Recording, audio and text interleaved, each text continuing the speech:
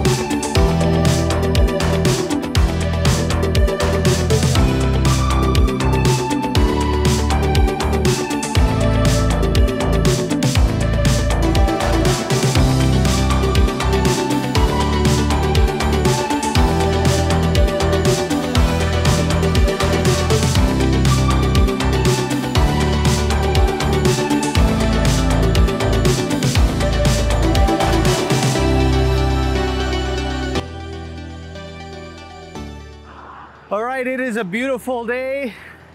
We are outside here in front of Inland Kenworth in Winnipeg, Manitoba, Canada. And we're looking at this brand new 2021 Kenworth T370. So this truck was spec'd and ordered quite a few months back, and it's getting picked up here tomorrow morning. So we're gonna take a look at the spec. I'll do a quick walk around, and that's what we'll do today.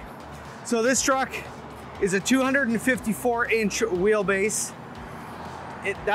This body on the back is just huge. Like, I just can't get over how big this this packer is. It's just monster. We ordered it with an 18,000-pound front axle, and the rear axle is 46s. We'll take a look at that here in a minute. Starting up at the front here, we have the fender extensions because we got the 385 tires. Ordered it with the steel bumper, painted the same color as the cab. Just gives a nice white, bright finish to it. Ordered it with the hood-mounted mirrors just for better visibility in and out of the residential areas where this truck is operating. As far as the mirrors, we have the West Coast style mirrors, heated, both convex and main mirror. And then I have the work lights up on top of the mirror brackets. So that's a factory option there. We ordered it with the fiberglass sun visor with the marker lights integral into the cab, into the visor there itself. Down this side here, we have the fuel tanks. It's a 56 gallon tank here in the 22.5-inch diameter. And then you get the 2-inch straps with that size of tank. And then there is the def tank. Back here we have the batteries mounted onto the cantilevered box here. And then the air dryer is back there. So it looks like a few things were moved around to get the body to install. But sometimes that is required to make everything fit. With all these, you can see the mounts for the body right here. So sometimes that stuff has to be moved around to make everything fit in there. So as far as the body, I don't really know the function of it as far as the functionality, but you can kind of get it here. We got the tailgate. I don't know if that lifts the gate up itself. And then you got the ejection. So basically inside here, I don't know how easy it is to see, but we've got this big ram here, and this would push everything to the back when you're ejecting everything. As far as the back end here, like I said, we got 46 rears. It's got the Hendrickson Primax suspension, so that's a 46,000-pound rated suspension, full locking differentials, and we got the aluminum level 1 rims. So those are machine finished, so they come up nice and shiny like that, but they're actually technically not polished. But so that's when you order a level 1 rim, that is basically what you get right there.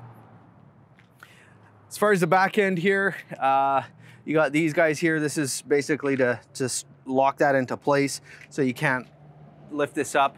But when you want to, I guess, open up the tailgate, you undo that, and then the tailgate would lift up, and then you can eject it out into the garbage dump.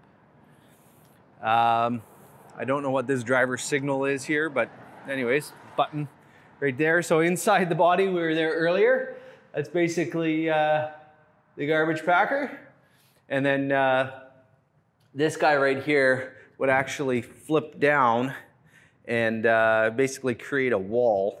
And when that wall is there, then you can compact everything so it presses it in there good and tight.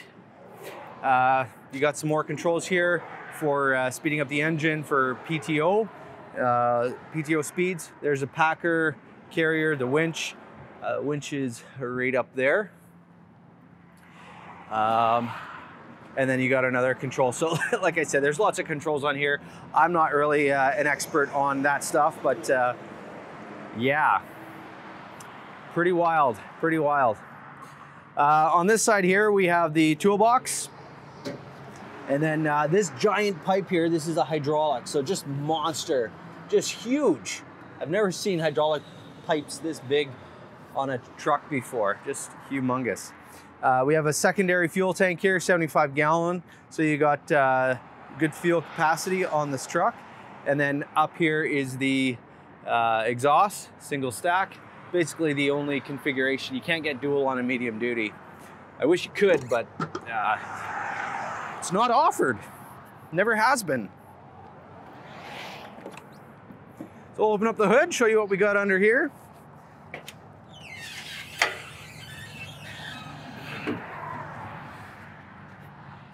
All right, so under the hood here we have the PACCAR PX9 engine. So this is a 350 horsepower rating on here, and then paired up with the Allison transmission. So that's the Allison automatic. As far as here, like I said, we have the 18,000 pound front axle rating, has a 20,000 pound axle itself, and then we have drum brakes on it as well, all rated for the 18,000 pounds. Around the other side here, the hot side, we got your turbo. The HVAC system is right in here. Changing that filter is very easy to do. So this comes off, no tools. And then now you have access to the engine filter right there. Engine air filter, that is. We got this little latch right here. Just engage that so we can close up the hood. One thing I want to point out here with our medium duty trucks, you do have centralized fluid level checks. So you got your engine oil fill, your engine oil check down around, sorry, right there. Your power steering, washer fluid, your coolant up above, and then there's your transmission check right there. And then, like I said, on the other side, you got your air filters.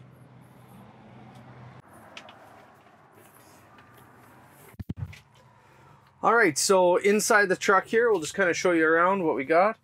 So we got the power window lift controls on both sides right there and there. There is the mirror heat control. Comes standard with the locking door locks right there. Down below here, there's the ignition. There's the work lights up on the mirrors to adjust the dim or brightness of the dash. And then there's a DPF regen switch right there. We have the additional gauges right in here, the optional air suspension gauge for the rear end. Here's the standard gauges, and then down below here you have this control, and that is to control this guy right up there. Now there was a few additional additions that were done to the dash here, as you can see. So these are the factory options here: the air suspension dump, your diff lock, your power divider. This is an add-on. Again, not really sure what some of these things do. And then there is a couple spares, engine brake, and then there is the headlights, and then the cruise control and high idle control right there. The Allison transmission push button is right there.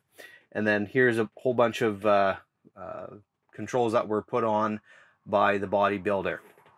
There's your fuel and your depth gauge. Up above here, there is the camera system for the aftermarket installed camera that was put on with the bodybuilder, and that is basically what we got going on. All right, so that's it for this week's video. I appreciate you coming around to check it out. A big thank you to Norm at B&M Delivery for purchasing this truck. Thank you so much for putting your trust in us and letting us spec this truck out for you. Hey, if you haven't had a chance to subscribe to this channel, you can click the link down below here, and you can hit subscribe, knock off that bell, that way you get notified about future videos. And if you want to also see what we have for sale as far as new or used trucks, you can click up here. It takes you right to my website, thekenworthguy.com, where you'll find our inventory. There's a section on there where you can customize and build your own trucks with aftermarket accessories. So check that out if you want to yeah, go check that out. So thanks for watching this video, and as always, have yourself the world's best day.